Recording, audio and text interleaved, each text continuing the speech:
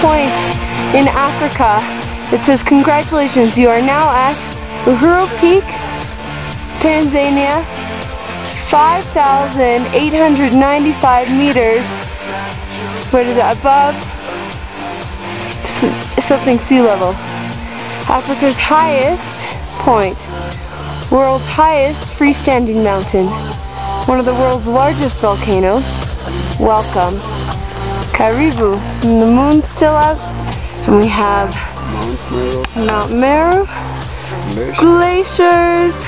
This is the most beautiful thing I've ever seen in my life. 360 degrees. Mount Mawenzi, not Mawenzi. Mawenzi. I know, no.